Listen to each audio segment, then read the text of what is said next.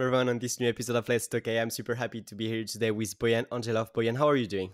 Yeah, pretty good. Just after a long holiday, so very fresh for this. And I'm about to leave this Friday on vacations, and I'm really looking forward to it. That being said, I'm super happy to have you on the podcast today. I have many questions, more than we have time for. But first of all, maybe could you introduce a bit yourself for the people who might not know you yet? Sure. Yeah, my name is Boyan, as you said. I'm originally from Bulgaria. Have lived in Germany for quite a long time now. Came to study in Germany and stayed for my life, so that's a long time ago. I was a scientist, so I actually studied biochemistry. So you might wonder how I ended up where I am right now. Because actually I studied biological science and biochemistry because I didn't like math back then, which looks a bit ironic if you're in the field of data and AI. But I wanted to do science, right? So for me, that was the choice to avoid doing math, but still be a scientist. But funnily enough, when I did my master, that was more a bit in the bioinformatics field. This is when I really discovered my passion for data, and everything after this is like my whole career in data science. But yeah, I'm really looking forward to this conversation, and I think data is like such an interesting topic right now. So I hope I can provide some advice. Awesome. It's super funny that you mentioned that you didn't quite really like math at the beginning. And so the audience, for the people who are listening, we have a wide range of people. We have people at the beginning of their career, but people who are pretty advanced. But this is something we'll definitely talk about also. Maybe so you mentioned how like a very quick overview of what you've been doing, where you started, and I would love to go through your career kind of. But before that, could you share us what you're trying to achieve today in the field? Okay, so at this stage of my career, I think the most important thing for me is really to provide some lessons learned. I think because I mean, after this time, I think I have a few things to say, and I really, for me, the most important thing is to demystify what I do, because sometimes people think, this guy writes books, he has been a CTO, does all of those things, but to be honest, this is not as hard as it sounds. So I hope the listeners today will see that this path actually, I mean, if you work hard enough and if you see, if you're motivated by what you do, I think anybody can achieve those things. So that would be a really good goal, to demystify a bit my career, and maybe to be interesting for some people, because as I said, I had a bit of a weird path, going through biology, then bioinformatics and data science, then data strategy, CTO, and back to this, and also write books. So maybe somebody can see themselves in this and think, maybe I can write a book as well. If this guy can do it, maybe I can do it as well. So this will be a really good goal for me to achieve here today.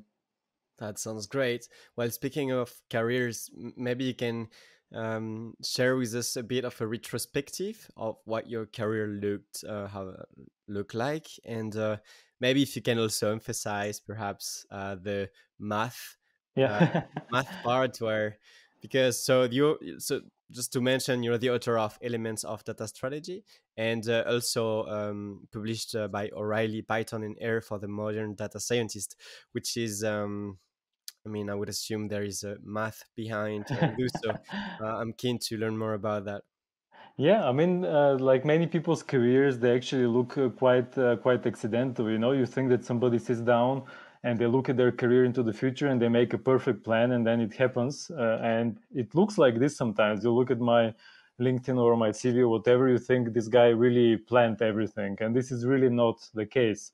A lot of those things were just like complete accidents, right? So specifically the math, and this thing happened when I was a scientist, right? So when I was at the Max Planck Institute for my master, we were doing a lot of work in the lab, right? Microscopes, pipettes, chemistry, really working a lot with your hands even.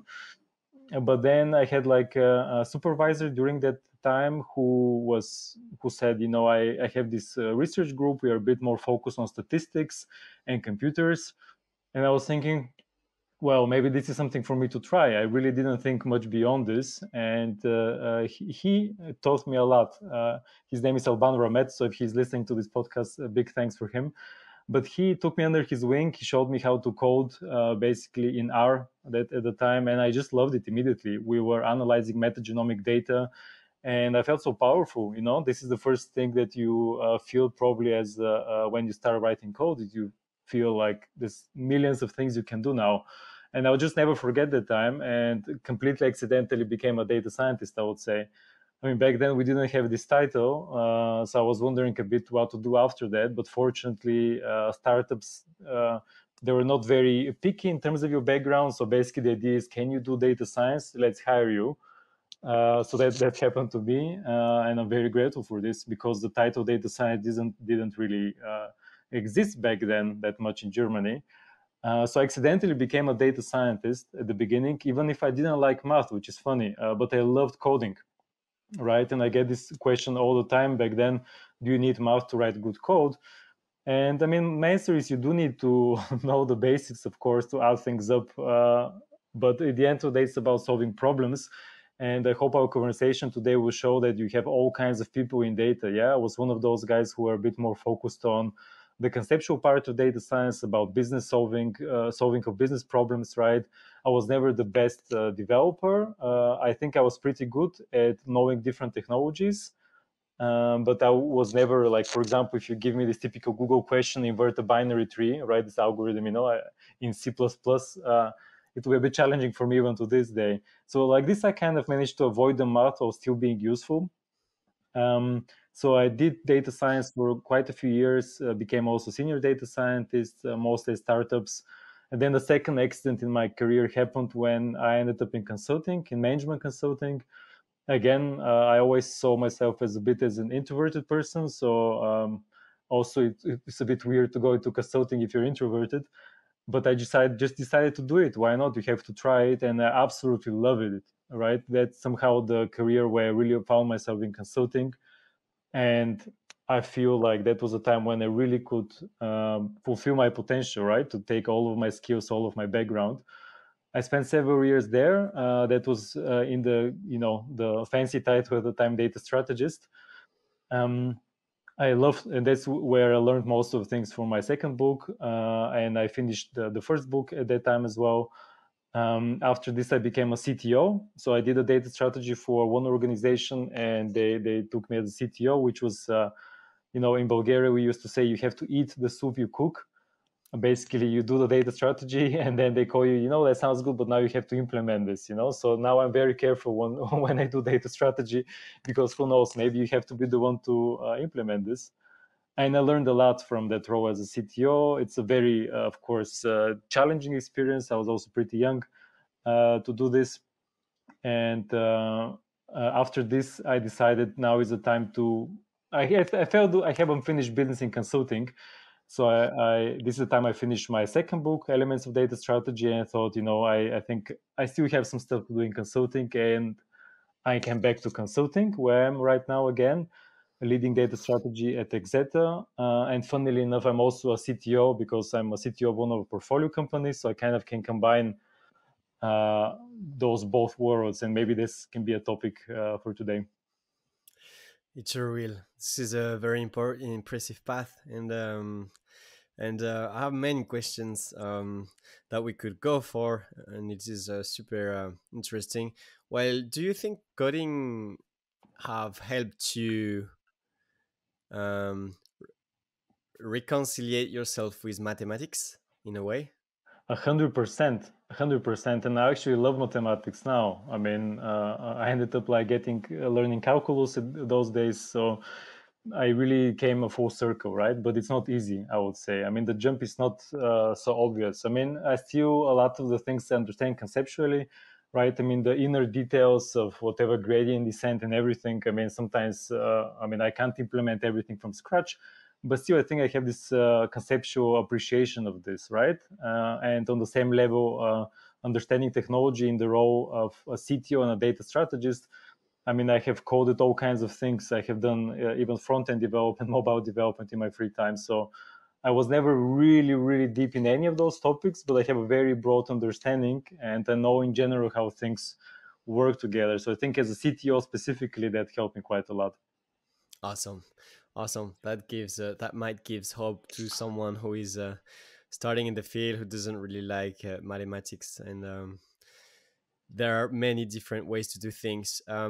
Before we get back onto all this amazing journey that you've been on, I would love to ask about your two books that you've published. So the one on data strategy and the one for data scientists with Python and R. Um, so I think my question first would be, what made you wrote this book, and like what inspired you wrote these books, and how one complement each other. We have one where we talk about Python and R for data science, modern data science, and we have the other one which is about data strategy. And if we look back at your career, you started coding in R at the very beginning when you were in the lab, and then further on in your career, after roles of data scientists and senior data scientists, when you switched to CTO, you went to consulting, and so you have this very interesting interesting vision of the field still today, where you act as a consultant and a CTO. So how would you frame um, just that, how the two books complement each other, and what you've put into the two books? Yeah, it's a good question. The first thing I'm going to say is there are different types of writers. Sometimes I am one of those writers which is so inspired and then just writes a lot, and it's like in the movies, you see this person sitting there, like in somewhere in France, drinking wine and writing a memoir. Sometimes I'm that guy, but very rarely. Normally, I'm the person who struggles in writing, procrastinates, and then somehow gets it done, because writing is extremely difficult. It's a very challenging thing to write a book, I would say. So the motivating factor has to be very big. So you can't start writing a book if you're really not motivated. And for me, I heard somebody say the pain of not doing it is bigger than the pain of doing it. I had the same feeling for those two books, because for Python and R, which is the first book with O'Reilly, and first of all, they made it very easy, O'Reilly.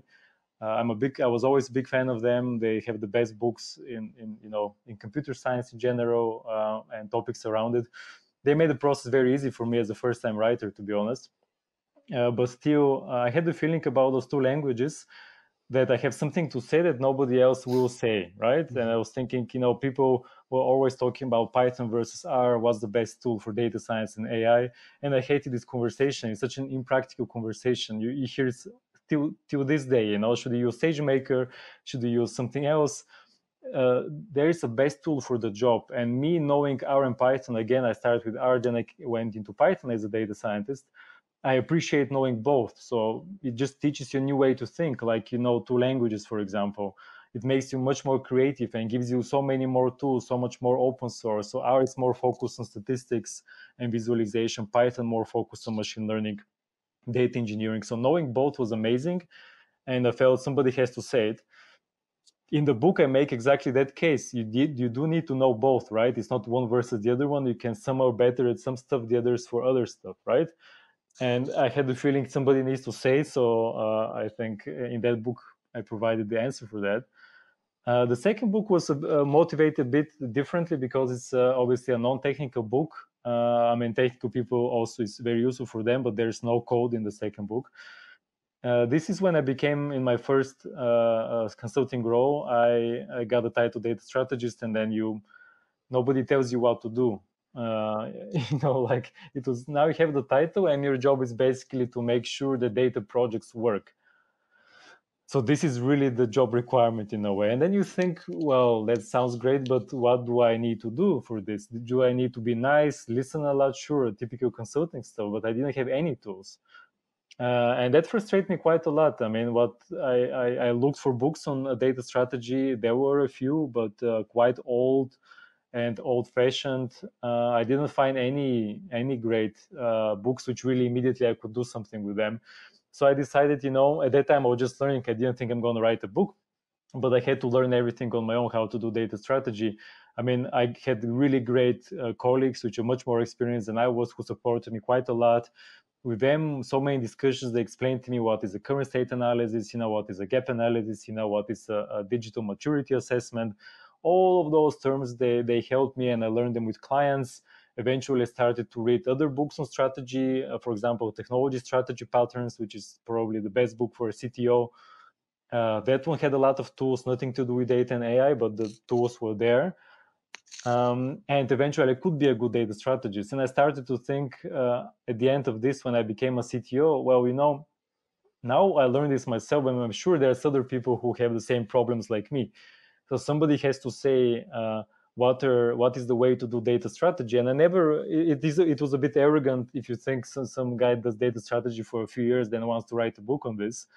And this is the first thing which I wrote in the first pages of the book. I'm not saying this is the only way to do data strategy, but here are those 15 components, and rough phases of data strategy that you can take as a starting point as a data strategist, and then learn, in your specific company, specific country, you do data strategy in a different way. So I was feeling, somebody has to write that book too, and I thought I can do it. And I did. So the difference is the second book is self-published. So that was another. I decided not to go with the publisher. I had some offers, but I just wanted to get it done the way I wanted the book to be written, and to see how that works. And that brings other challenges, to be honest, more operational. How do you do that? But that was extremely rewarding to write that second book. It's a bit. There's a lot of weird things I have put in the book. That's the perks of being self-published. And I wrote the book in the way I wanted to write it. So that gave me a lot of satisfaction. And I do think those two books, they have different audiences, but I would really recommend people to have a look into them, especially in data strategy. I hope there will be much more books which build upon those things, which will be better probably. Hmm. Awesome. Super interesting. I have a quick question before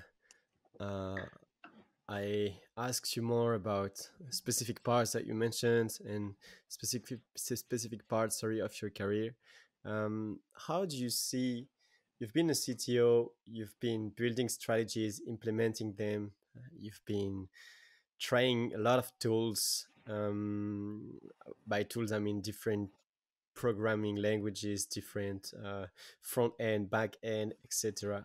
And I'm really into learning these, let's say, hard skills, and be be fast learning them, which I think is a very great advantage, and fast at implementing them also, even like when those are new concepts that we're trying to implement. I'm thinking, for example, right now, data mesh, and how do you implement it in specific architectures.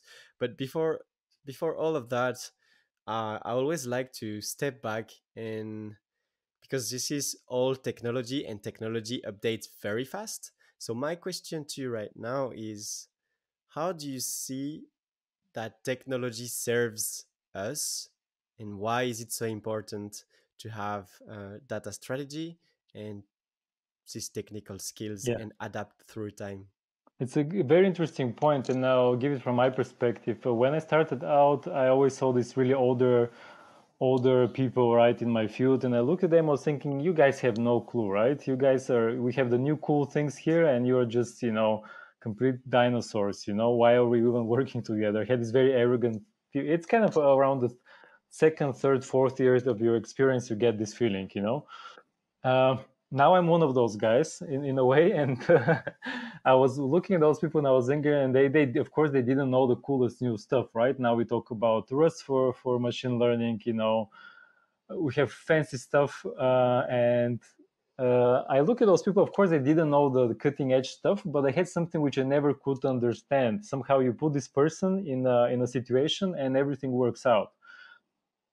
Everything gets built and everything gets done, and I couldn't explain how that works. The dinosaurs, they came and they fixed the stuff. Now I understand it, because this is so much more important than any technology. This is really the only thing you get from experience, is intuition, how you work with technologies, right? At this stage of my career, I can look at a new topic like exactly Rust for machine learning, and I understand the principles. I don't need to read 5 or 10 books about it to understand the basic principles, and I understand how this fits in the whole ecosystem, right? But you have the most important thing is called system design. How do you architect systems? how do you work with people, and how do you do processes, and how do you get business value, which is of course the most important thing. And those things, just experience you can take. This is nothing you can really learn from a book. um, and the technical skills are just one part of this, to be honest. The technical skills are probably the easiest to acquire and the quickest one to disappear, right? I mean, this is why you should never get married to a technology, because you remember people at my time, they like Hadoop. Nobody talks about this anymore. You know, you don't have any data engineers who do Java right now. People don't hear about this. So this is dangerous. Learn to solve problems and learn many different languages. You should embrace the new stuff. And about learning, I mean, this generation of people has like the access to generative AI, and I mean, I sometimes meet people who are skeptical about this, but try to use it for a new language. You see, you can learn so much. In my time, I had to get a giant book from a library to read on a language, and now you can just interactively learn anything. So I think this generation is super powered. The cloud is also there. So technical skills are much easier to obtain, but what becomes harder is how do you think in systems, and how do you get experience in the things around it, you know? So this is why I think strategy is very important, because I have always this definition of data strategy, which is basically this is everything around data science and engineering, which is not coding. You could say that managing a team is data strategy. You could say that selecting use cases is data strategy, right? And the skills required for this, they're very different. And as I mentioned, the skills that are most important ones are communication, system design, systems thinking, and then you have the technical skills. And the communication one, of course, I'm pretty sure many of your guests will tell you about this. But being able to write, that's another perk of writing books, and why I advise people to try to write. It teaches you how to think and express ideas. And I'm not a native speaker, so it's a very challenging thing to write in a different language.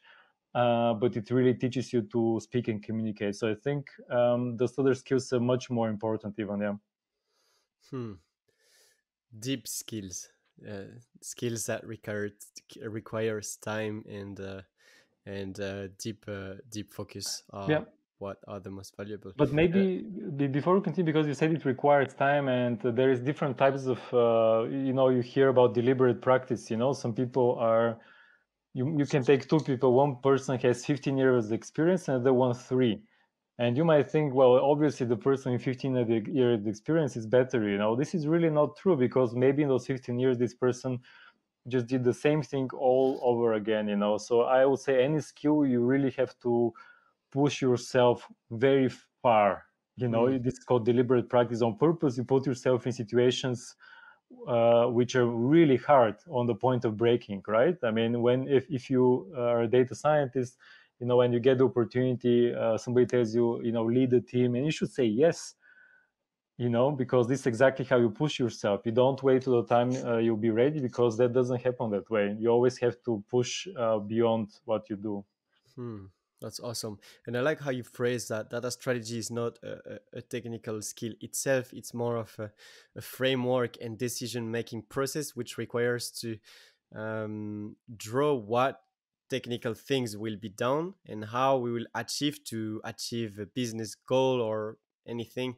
And it is an interesting way, with my own words, trying to paraphrase. But that's super interesting. Thanks for sharing your vision on that. I will definitely re-listen to it after this recording.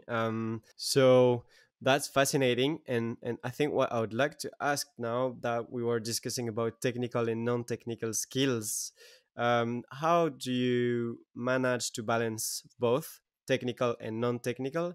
And you also mentioned that someone have 15 years of career and can be not as valuable as someone of 30 years. So how do you approach this deep work that makes you great understanding the principles and not the technology itself? So these are Yeah. kind of two questions: the technical, non-technical, and how to go into the deep work. These are good questions. The first one, I would say, I just don't think about that balance. At the beginning, I did, because when I became a manager, this is the first thing when first-time managers think, well, now I'm not coding anymore. I'm gonna become irrelevant for the industry, right? Because you become successful based on your technical skills, and then suddenly you do something else, and you think, well, now these people learn new things I have no idea about. Um, so I had this fear too myself, of course, several times. It goes away, but eventually I just stopped caring about thinking about balance between technical and non-technical skills. I always just focus on, does this make sense for a business? Do I deliver value which is obvious to a business?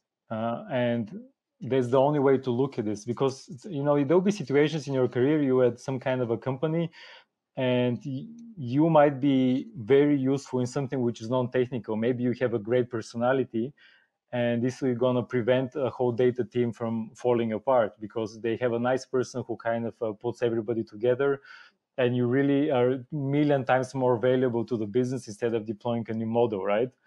And in other situations, deploying that model, maybe you're the only person who understands that technical stack, right? You can't find anybody who understands the specific stack, and then you become very valuable. So this balance, I just stopped thinking about this. I always really thought, does it make sense to the bottom line of the business? And I always upset people when I ask them, what is your value to the business? Can you measure this? Because our work in data is very enabling focused. Because normally, let's say you create some kind of a churn model for to support the marketing team, but the marketing team often will get all the credit, in some ways, because the money goes from them. So it's a bit like we all work in this enabling field, and it's hard to know what value do we contribute. That's why you have a lot of questions about, does this data science team need to exist in the company even, you always need to justify ourselves. So early on in my career, I just started to think about what do I do that makes sense. And you'll be surprised to see in organizations that I have seen, it's like so many people do brilliant things which are pointless, which is the worst type of data science mistake. You do amazing work, amazing models, but then nobody cares. It's not used. It's the worst type of thing you can do. So basically, just always try to trace your contribution to some kind of metric, which is real. On the second part is a bit of a, how do you do the deep work? There's so many great books on this, on managing yourself. I mean, in the last several years, I've been doing the second brain stuff, of course, like many people do, trying to organize myself in a different way. There's so many methods. I've tried them all. I've tried Pomodoro techniques, right? How do you work 80-20? MIT methods, just get done frameworks. I've tried everything in the last 14 years. But I remember my father once, I was explaining to him what I do. And he's also a CTO, so in a completely different field though. And I explained to him, yeah, look at this. I have this fancy method now. I have my Zettelkasten and second brain. I have this and that and that. And he looks at me and he said, if it's really important, you just do it. And every time once I start to over optimize my life, I really think about this. If it's really important, you're going to find a way to do it, whatever it is. You find a way to find the time for deep work or whatever. If you don't, it's not that important. So you really should question your motivation, I think. So really, I think, but I Hmm. do still use the second brain in all of those methods, of course. That's awesome. Do you think, for example, I can see a specific risk for people at the beginning of their career who are technical? Because if you have some specific social skills, let's say you can be good at managing a team, or you can be great at sales, and I'm not talking about the sales guy who is going to like sell something in a old way that doesn't serve the people who is buying, but like the sale guy who is genuinely good and making a good thing selling because the leads are great, etc. So we have this path, and even in terms of money and like money making, we can see like advantages of going on this path. And so the risks that I can see, and I would like to your vision on this, is some technical people who are very talented but who have other skills will not spend the time required to kind of master the principles, the basic technical skills, because they would like to jump to the next steps too fast. But then they end up a bit in a tricky situation in terms of career of a career perspective. So Could you share maybe a bit on that? Great question, and this is very true. I have seen it myself. The I remember listening to one piece of advice a long time ago. I don't remember who said this, but basically, you can't have more than two big skill sets. And I think that's the way to go for this, right? I always knew I'm a good process person and I'm a good technical systems person, right? Like, and you should pick two skill sets, I would say, because those are kind of like more combined. For example, let's say you are good at managing people and you're good at one other thing, which is coding. Let's say, don't do more than this. I think because this is the danger. What you say, a bit to be the jack of all trades too early. I mean, when you're older, when you kind of become an expert, then it's much easier to jump around, do other things. But at the beginning, I think we should just pick two things, and but make sure they're valuable somehow. Uh, for example, if I'm a great coder and I can play guitar very well, I mean the other is a very good skill set. You know, I could have a successful career as a musician, maybe, right? But they don't amplify themselves, those two, right? I mean, me being a successful musician, maybe it would contribute to my coding career somehow, but probably not. Well, if I'm very good at managing people and I'm very good at writing code, those amplify themselves. Yeah, so you kind of become a very rare person if you're kind of world class at those two things.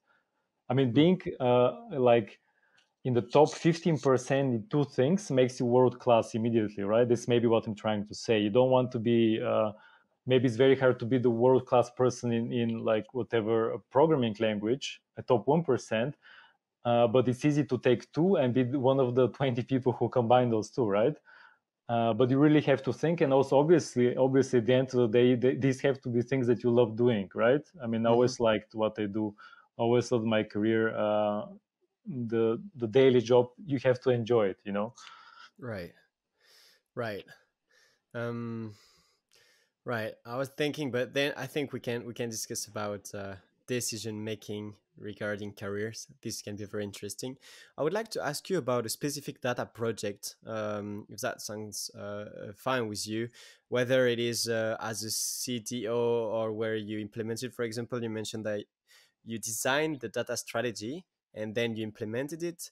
Maybe this or another project, but can you share a bit your the framework you went for to approach these challenges, both in the strategy part and then in the implementation part? It can be high level or it can be a bit more technical on some part, but like what you feel is valuable in this approach, in this process. I think it could be very valuable to all of us to learn a bit from your vision and your decision making. Yeah. So I think what you mentioned is a good example because this is the data strategy which I designed and then had to become a CTO to implement. This I think is my favorite example because I messed up, you know, and I always take, I always like to provide negative examples because you learn much more from them than, you know, I went there and it was the best data strategy of all time and it was all rainbows and unicorns. So I like that example because this is the biggest learning I had in general in data strategy and strategy in general. You can't have a static data strategy. So I did everything by the book, right? You look at the company, you look where things are, you interview people, you look at the data, you look at the architecture, you look at the current use cases, you brainstorm about future use cases, you look at data access, you look at data governance, you look at how the data people and the developers are set. Uh, you look at the budgets, you look at the roadmaps, you look at the requirements for new use cases. So it's a lot of data strategy work you can do. You do all of this. It takes anything between 2 weeks and 5 months to design a data strategy, depending on the organization and scope. I did this by the book, and then it came the time to implement this. It immediately broke because I made a very dangerous assumption there, which I'll never forget. Right? Basically, we that business had two types of data. One is going to be bought by a vendor, a data set, and the other one will be scraped. And I made a data strategy, and those two data sets, they are the foundation of all the products of the business, which the business said. It was a SaaS business, so everything was based on those two data sets. All the models, all the interfaces, everything was based on those two data sets. But the both data set, I made a data strategy assuming that data set we will use when I'm a CTO. Well, that data set wasn't enough, right? So we had to scrape the data. And because you can imagine the difference between data you buy, that you pay several thousand euros, much more sometimes, and you get a clean, perfect data set, or even better, you get an API, right, that you can query. You get perfectly formatted data with a perfect schema, with documentation, with support, all of this, yeah? And then you can build your nice stuff around this, which is a piece of cake. This is the data strategy I designed because I was thinking, yeah, it's going to take us like whatever, 2 weeks to take this data, then it's going to be several weeks to build some models and visualizations, easy peasy. But then the scraping data set should theoretically be the same schema. It should be theoretically almost the same. But of course it's not. Schema is broken. You have to make scraper architecture, which also you do need to hire people who understand scrapers. You have to deal with how do you go around scraping. I mean, anybody who is in data knows how painful scraping is. You need this is a combination between data quality issues, data pipeline issues, and most importantly, skill set issues. I just didn't have the people to do it. And then, if you don't get this upstream mistake, then everything else doesn't work. It didn't matter, right? So my fancy use cases and all of this was pointless because we got stuck at the beginning. I just didn't have the people. Then you can imagine you have to hire people. Where do you find them? It takes 3 months. It becomes very operationally problematic. And that taught me something which I wrote in my book. I call it the influence cascade, which is basically now when I do strategy, I always spend a long time before starting to work, which basically I spend a long time looking at the data, very long time looking at systems, like very disproportionately long time. Because before this data strategy was like, you come, you interview 5 people and you make a strategy. And this was the mistake, right? You have to understand the systems first really deeply. And this is very difficult because it costs a lot of money.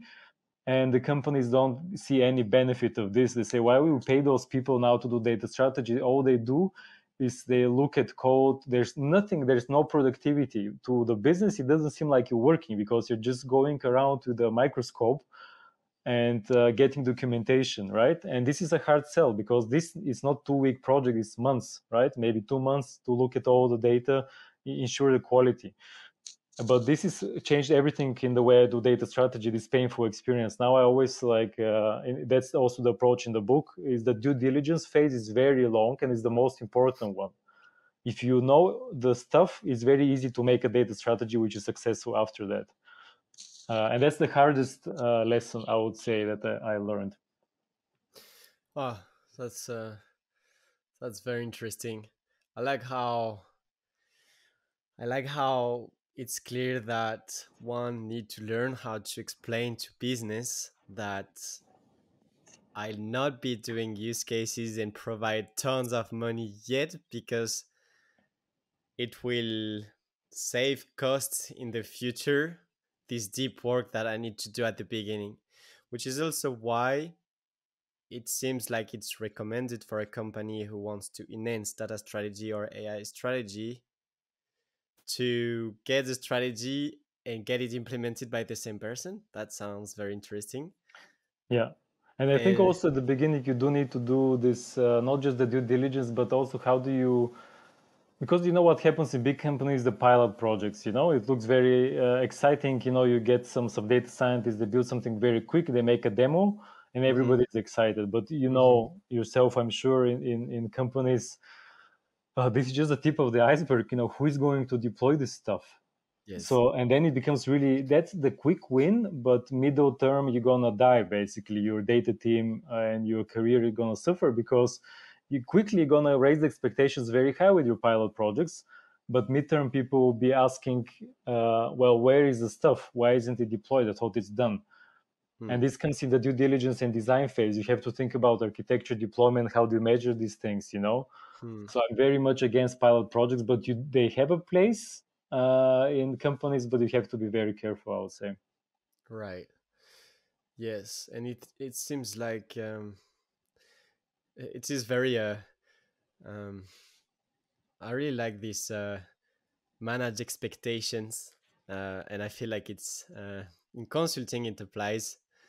I mean, I think it applies in all kind of jobs, but like being able to manage well expectations is key skills, because, like you said, I can do a very quick pilot, but before it is in production, adding value to the business, it might take more than that, because I do it in 3 hours in my in my Google notebook. There is no problem with that. But now, so that it runs on your data, on your real time data, and your real time data on your systems, um, with whatever complication that maps involves. And I'm always impressed how much complications that I didn't think of can appear, and you're like, whoa, okay, how do we deal with that? Okay, that's going to take me 5 more days. So that's very very interesting. Um, so we've discussed about exactly that, technical, non-technical, manage expectation, and I like how you phrased it. Um, And today you do both. You do consulting, but you're also doing a CTO. I'd like to ask you about your experience. For example, if I'm a technical, uh, you mentioned about use cases and pilots projects, and you mentioned about how people do brilliant jobs which have zero business value, which is kind of let's say useless, even though it's brilliant. um, how deep should technical people think about what they're achieving and what they'll be achieving in the future? How would you share about that? So the way you started this question is very interesting because you mentioned CTO, and I always make the contrast between being a CTO and being a chief data officer or chief data and AI officer, right? Hmm. Because now I'm a CTO, but I also do consulting. And these are rarely one person does both at the same time, right? I mean, consulting, you have different projects, it happens, but these are very different things you need to do. As a CTO, your role normally is that things are boring in some way, right? Everything is stable, everything moves, nothing breaks, security is tight, people are happy, budgets are within scope. That's your job, and that is a very risk averse mentality when you're a CTO, I think. To be a chief data and AI officer, for example, or to be a lead data strategist or whatever else, you do need a different mentality, which is very riskful. You have to think about pilot projects. You have to think about breaking things fast, right? So it's a very different mentality in the way you work, I think. So I don't think a same person can do those two jobs at the same time. I think you have to see which one. I mean, I do like both, to be honest. I think it is possible, but as a CTO, you have to really focus on your goals as a CTO. But if you're a chief data and AI officer, you need to be much more focused on risk, I think. Um, and balancing those two, I think it is challenging because you do need to. It's the way you communicate as well, right? If you want to be more on the innovative side, you really need to focus more. You need to be much more focused on what's on the market now. You need a lot of qualities which are sales qualities. You need to inspire people quite fast. You need to be confident and good in communicating, right? I mean, these are also skills as a CTO, but you're always a bit, the incentives are a bit different, I would say. And this doesn't just go for the CTO, CDO difference, but for example, the difference between head of data engineering and head of AI. It's exactly the same. Your head of data engineering, their job is to be everything works. Yeah, it's purely an enabling function, not that much innovation in many cases. Yeah, you make a data platform, perhaps. Your Hmm. head of AI, you expect this person to be very focused on advanced use case, advanced analytics, right? And these people often fight, I think, because they have different incentives. But hopefully you have a good company culture. I'm not sure if that answers the question, but I think. Yeah, kind of. But I'm also asking myself, because in the end, what we want is the business, or the use case, or whatever we're trying to achieve, to to improve, to reduce costs, to have a bigger impact. And it's funny because um, I think a chief data officer and a CTO, and I understand the distinction, and maybe they're here to balance one another, but it's also, I'm thinking, if the CTO, um, like how can they align? Maybe this is my next question. Let's say, how do you implement a challenging data strategy? And for example, if you're a CDO, how do you make the CTO comes along? And yeah, the main question is, I'm a CDO, and I have this new or evolved vision that I want to implement to the company, which requires more investments or more capital than one would expect. Like the CTO would like to give me X X amounts, and I'm asking double because I want to do this and these use cases and these use cases. So how do you approach this kind of situation in which there is um, there is one who wants to pull a lot and one who have like risk aversion, like you mentioned?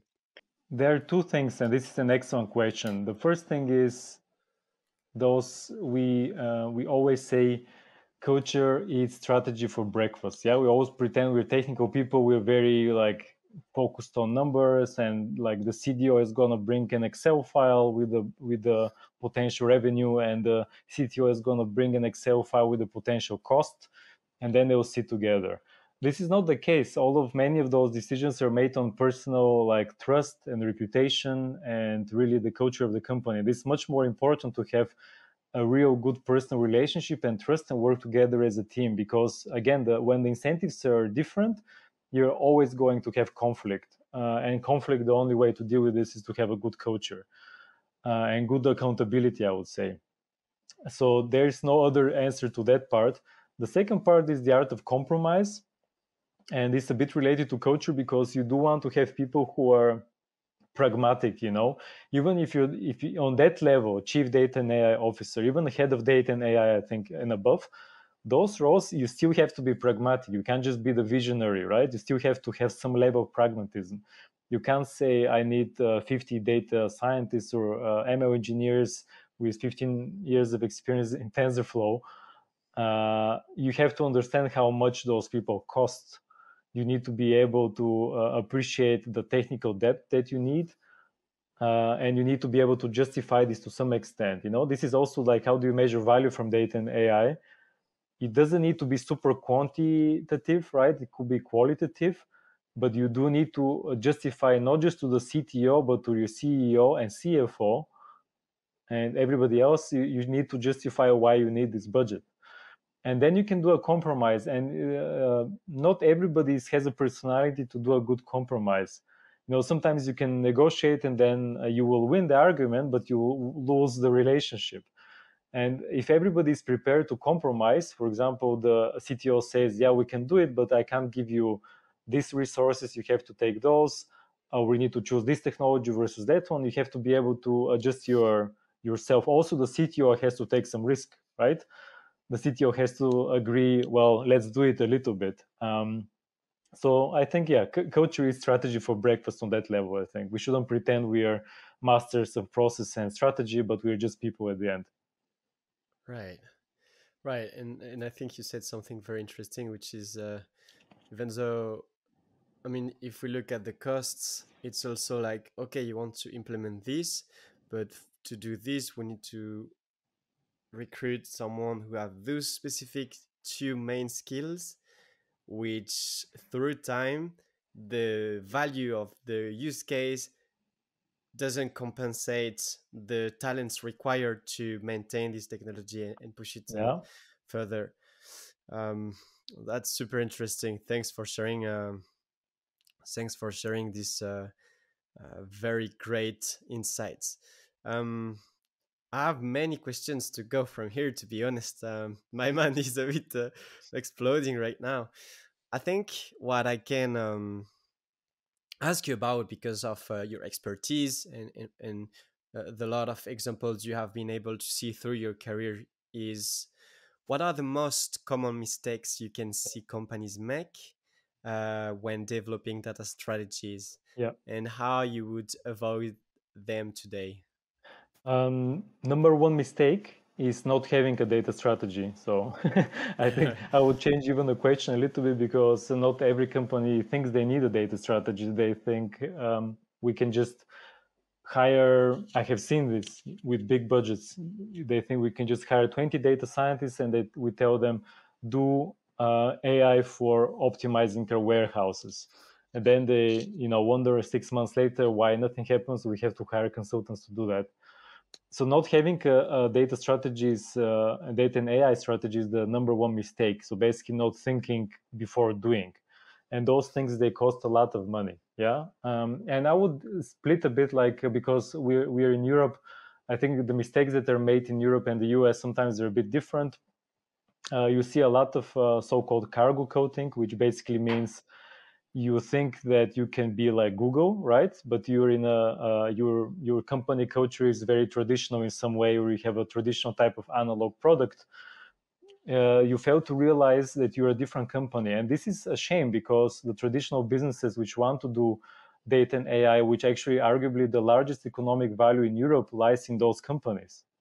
There's so much value in mid-sized to large-size companies in Europe that can be generated with data and AI, which just lays around. But instead of playing to their strengths, which is a really good culture, really good domain knowledge, they try to copy Google, other companies, try to copy their ways of working, which don't work. So they should play to their strengths, I think. They need to take advantage of the great domain knowledge and leverage a bit the technologies a bit better. You don't need to build your own cloud. You can just pay for it, right? Yeah. This is one issue. And of course, the culture of innovation and risk taking, sometimes it is lacking. uh, and of course, talent is still very short. I mean, people say that we have a hiring crisis and everything, but I still think people who are very pragmatic about data and AI, they're very rare. It's not just enough to take people with PhDs. You do need the people with PhDs quite often, but you do need more generalist type of people who are more closer to the business, perhaps. And with the new tooling, you can take a data analyst and teach them to do certain things. You can take a data engineer to teach them a certain thing. You can transition from data science to data engineering. So I do hope companies realize that the people that work for them, they're not static machines. They can change, and can be very beneficial for a company. Hmm. Yeah, and it comes back to culture again.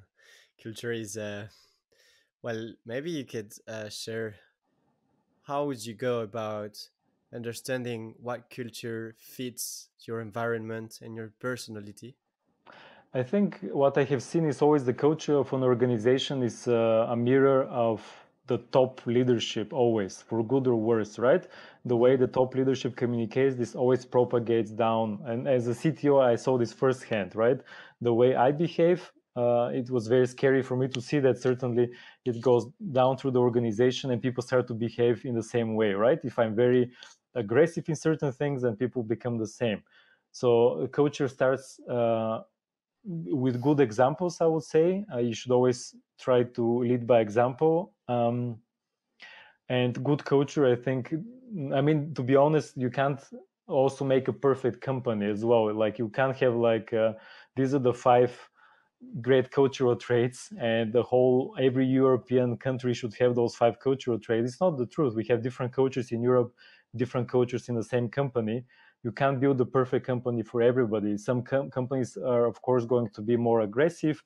For example, you know the story with Uber, how at the beginning they had a different CEO who had to be very aggressive with the taxi lobby in the US, and then he left, right? He was fired because he wasn't good enough for the next stage of the company. So you do need different people at different stages, and these are not static things. So you have to decide what kind of, in your environment, what type of culture do you need. In some industries, for example, if you do AI in healthcare, you do not want very innovative people sometimes there, right? Maybe you do want the risk averse people, right? You do want the slow, methodical people in that organization. So I'm very careful to talk about culture, because every company is different, but every company should define it for themselves, I would say. Right, right. looking around them and not what Google or Facebook are doing, but who are my clients? What are we doing? What reason? What do we want to achieve and establish or develop better the culture? Yeah. Um, so I think we're running a bit out of time, but previously I told you I'd ask you right now about um, making decision through careers. So do you have any methods, any tips that you could share with us about uh, doing big decisions in your career? For example, transitioning from one step to another. For example, the first time you became a CTO, these kind of moments. How do you approach this decision making process? It's also probably the first time I get this question, so let's see how I. Nobody ever asked me before this, I think. One thing which I realized is I always used to follow people and think, I want to have the career of that person, and or ask my family for advice or my friends for advice. What happened in my career, because I changed different things quite a lot. I was a scientist, then data scientist, and all of this. I realized people gave me terrible advice. People always think, even people who really care about you, they'll give you really bad advice. Your parents will tell you become a doctor, become a software engineer, whatever, like, which sounds great, but it's not you. So I very quickly learned, because I became at least moderately successful in some of those decisions. Some of them were good. And then I look back and I almost wanted to ask those people, why did you tell me not to do it, right? Because I often early in my career, people told me, don't do this, you need this, and they were very often wrong. And now at this point, and even in the last 5 or 6 years, I realized that you're just completely alone with this. You're absolutely alone with your career. It's just you and your career. It's not even your closest family knows about your situation. And this is scary, because nobody can give you advice, but it's also liberating, because it's just you deciding what you want, and this can only come from yourself, what you want to do. So I would say, do not follow any advice which is very specific. You become, after maybe in the first years of experience, I meet very junior people. They all are kind of the same, especially when they're young. But slowly you become very weird very quickly. You have very strange requirements. As I said, maybe you do like guitar and you can combine somehow your love for guitar and software. Who knows? And you should just embrace that part, and just trust yourself only on those big decisions, unless you have obviously family requirements. You do need to consult on the big decisions, but honestly, just trust yourself, what you want to do, and kind of ignore everybody else, because you're the only one who knows, I think. That's awesome. I love this answer. And even though it might disappoint some people who are expecting to have their future kind of helped with their decision making, I feel like it's totally spot on in terms of. And I think it's risky to take advice from people, because if you're disappointed with the decision you take because of someone, then you're not in control of your life. And you can't blame anyone Yeah. for the decision you're taking. So, There's so situations, perhaps maybe I can add to this. There's always situations when you are working in something which is very specific. Let's say if, you want to be a data strategist, and you talk to me when I became a data strategist.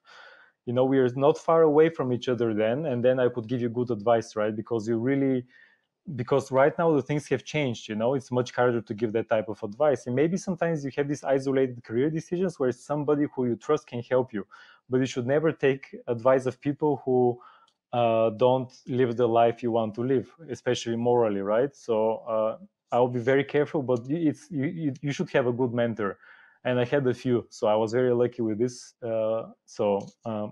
Yeah, don't underappreciate that as well. that's awesome. And finding good mentors based on what I want for myself. So I need to first figure it out and then find the best mentors or people who are aligned with the vision I want for myself, so that they can help me achieve it in a better way. Does that sounds Exactly. great to you? Exactly, and my first mentor was my first CTO, and he's still to this day we're close friends. He's still my mentor in many ways, but it's a personal relationship. It's not about knowledge transfer. This person Mhm. really knows what I Now I'm also CTO, right? Twice, and this person really knows how what they want to do from life, and you notice this, right? Yeah. So it's not just about what he never just talked to me about what it takes to be a CTO, but he just gave me the belief that I could do it. So yeah, but those people are very rare to find sometimes. Hmm. Awesome. That could be the subject of another episode: how to find the mentors that suits me. Um, Thanks a lot for your time. I have three little questions at the end of this episode, but before asking you these short questions, I want to thank you a lot for coming on the show, Boyan. It has been a pleasure to have you, to learn from you. I think we've shared a tons of value, so feel free to send us messages and questions that you might have for the episodes. The first question is, where can people find you and send you these messages or learn more about you? I try to keep my website up to date, so absolutely everything I've ever done is probably there, which is just boyanangelov.com. So I think that's the easiest way. And of course, LinkedIn, you can just reach out to me there. I put everything there. Awesome. And my last question is, would you have a message for the Let's Talk AI community? And it can be personal, it can be professional, it can be for people in the middle of their career with 15 plus 6 years of experience. It can be like, would you have a specific message that you can Yeah. leave us with? Now, after this conversation, especially the last several things which we talk about, I think I do have a good message there.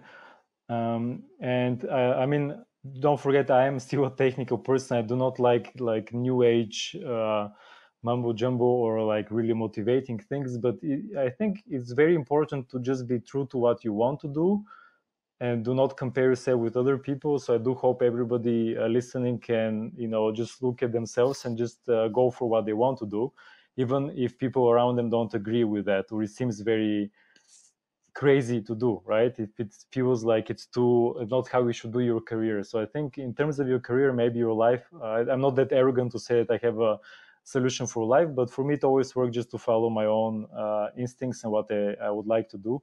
So I hope your listeners also think a little bit about this. Awesome. Thanks again for everything, and I wish you to have a wonderful day. Thank you, Thomas.